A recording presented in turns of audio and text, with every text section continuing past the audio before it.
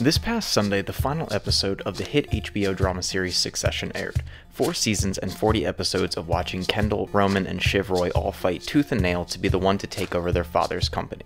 When I first started watching Succession, I was a little unsure about it. Not that the pilot isn't excellent, but the concept of watching countless episodes of people in suits spat out business jargon and oddly specific insults seemed tiresome. Yet somewhere along the way, the Roy family and simultaneously the other characters like Tom and Greg and so many others were able to wiggle their way into my heart. But it's one thing to have a successful show. Plenty of shows have had successful runs, yet not every show, in fact a lot of shows, ultimately fail in one big area: the finale. Plenty of shows, even ones with lackluster final seasons, still had a chance to be remembered fondly, if not for that bitter taste the finale left in its audience's mouth. We've all been there. We're sitting down watching the finale of a show we've invested countless hours into, spent time with these characters, getting to know them, loving them, hating them, and then loving them again. Just for the final shot to occur, the credits begin to roll, and we're stuck sitting there on our couches, mouth wide open, before we can utter the words, "Really? That's it?" Between Dexter, How I Met Your Mother, Game of Thrones, and plenty of other series, I'm sure we've all had that one show, that one finale that we know will haunt us to our graves. So the question has to be asked, for as great as Succession has been since it aired back in 2018 and all the countless Emmys aside, did the Succession finale stick the landing? Long story short, yes. Also, spoilers for those who haven't seen the finale yet, though I don't know why you'd watch this without having seen the finale. That seems odd. Regardless, yes, I believe not only did Succession have a finale that fully satisfied me to my core, I'd go as far as to say this is one of the best series finales ever. Not only did it manage to subvert expectations yet again, but the answer that we've all been wondering, who will in fact be the successor, who will win the show, was answered, and was kind of staring us in the face the entire time. So if you're still here, I'm going to assume you've seen the finale and or you don't care about spoilers. And by now you also probably know that it is indeed none of the Roy children who actually take over their late father's company, but it is in fact Tom Wambsgans who ends up becoming the CEO of the company, courtesy of the unexpected and unbelievably entertaining Lukas Matsson, played by Alexander Skarsgård. The episode begins where the last episode left off, seemingly as if Shiv Roy, the only daughter of the late Logan Roy, the fiery cutthroat redhead, is the winner. However, it's clear early on that Matsson has soured on her and will not be giving her the CEO position. After a brutal family reunion and Shiv being blindsided, the Roy children come together and anoint Ken the man to take the company and continue their father's legacy. After one of my favorite scenes in the series, a meal fit for a king, things are seemingly all perfect and in order for the Roy children. It is soon revealed by the man himself that Tom is in fact the one assuming the role of CEO, a position offered to him seemingly on a whim by Matsson.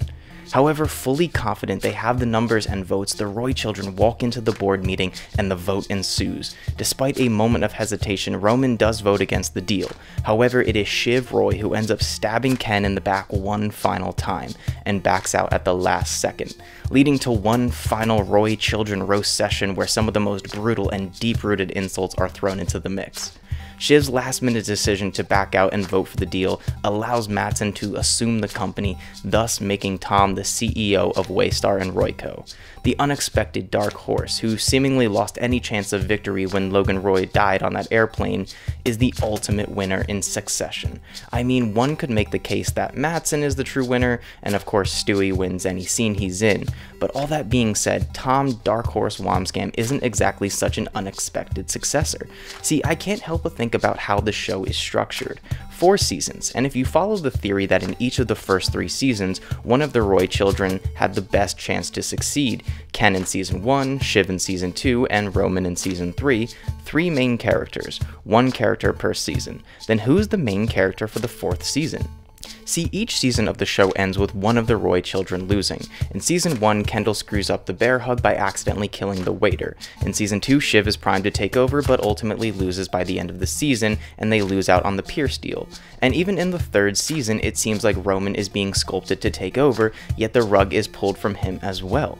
The only character other than Logan who wins at the end of a season is Tom. At the end of season 3, realizing what he has a chance to do, Tom betrays Shiv and chooses Logan over her.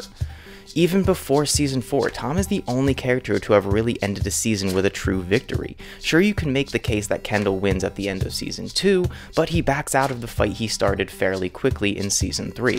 See, all of us assumed that Tom was a lost cause because, as Carl pointed out, the only person who liked Tom, that being Logan, was dead. Tom spends most of the season trying to scrounge up any sense of assistance possible, offering his services to anyone who will lend an ear.